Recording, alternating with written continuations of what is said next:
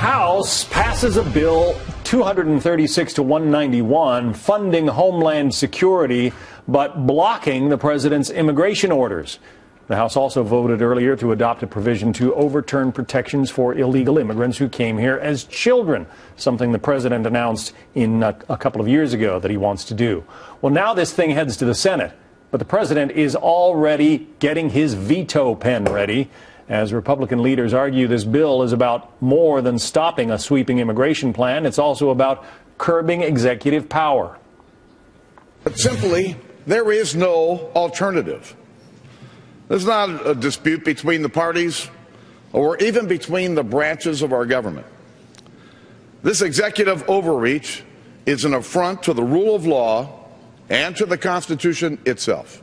The bill panders to those in the right wing of the Republican Party who are unhappy with President Obama's executive action on immigration. But they are doing this maliciously and foolishly and needlessly putting our country at risk. Joining us now for a political debate, Joe Trippi, a former Howard Dean campaign manager and a Fox News contributor.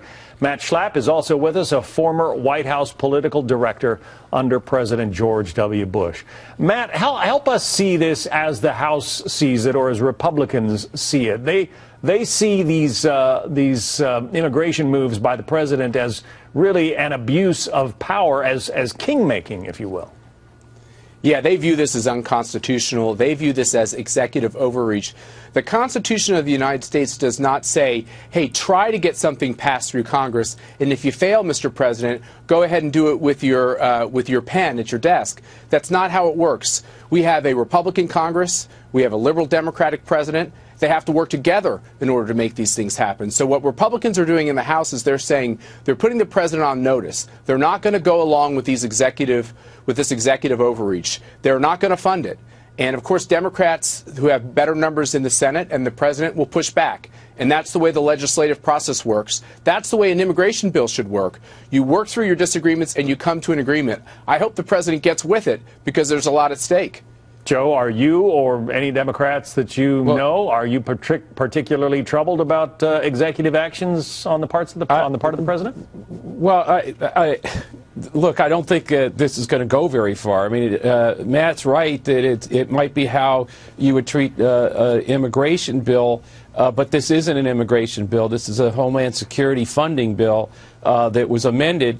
And there's no signs at all, by the way, that the president's going to have to use his veto pen, because the moderate votes in the Senate, I'm talking moderate Republican votes, not Democrats, not only Democrats, but there aren't the moderate Republicans to get the vote to pass there. So this thing is likely to die in the Senate. And then you've got the problem of a Republican Senate and a Republican House have not voted to fund Homeland Security in time, in the middle of, in the wake of the Paris attack and other things that Republicans, I know, want to fend against and have Homeland Security strong. So this has got a long way to play out. Joe, proponents would tell you that we have, millions of people in this country who have either walked across the border, been trucked across, floated across, however they got here. We have no idea who they are. Why? That is a matter of Homeland Security, whether it's handled by that department or not.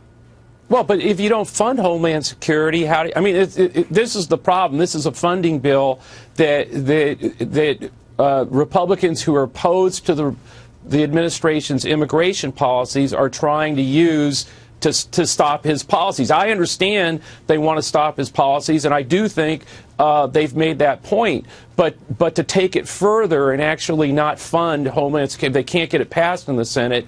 It'd be different if the president actually is forced to veto it. Then he would be the responsible party that was responsible for the money not going, the bill not passing. I don't think that's going to happen right now. Right now, it looks like it's going to stall in the Senate. All right. Well, Matt, from a political point of view, do Republicans get to have it both ways? If the more conservative House attaches this language that tries to strip out some of these things that the president has done or strip out funding for them, then the Senate, even Senate Republicans, if Joe is correct, kicks it back and says, no, you gotta do this, give us a clean bill.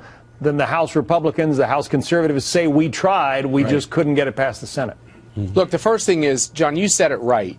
all this bill does is defund the president's executive overreach. The Department of Homeland Security is funded in this bill. So let's make that clear, first of all. Second of all, this is how the legislative process works. The House puts out there what it would like to see happen. The Senate will put out there what it wants to see happen. The Republicans in the Senate and the House are meeting actually now in Hershey, Pennsylvania, to put out their strategy. And so eventually we will get this resolved. But Paris, and I think to a certain extent what happened with Sony, has changed things a lot. I mean, look what happened in Paris. The American people have woken up to the idea that we have people living amongst us who are dangerous, and that we're returning people back to the battlefield from Gitmo. And these are big questions that are handled in large part by the Department of Homeland Security. We ought to have a big conversation about this because the stakes are massive. Well, you've helped us get a start on that conversation at any rate. Matt Schlapp, Joe Trippi, thank you both.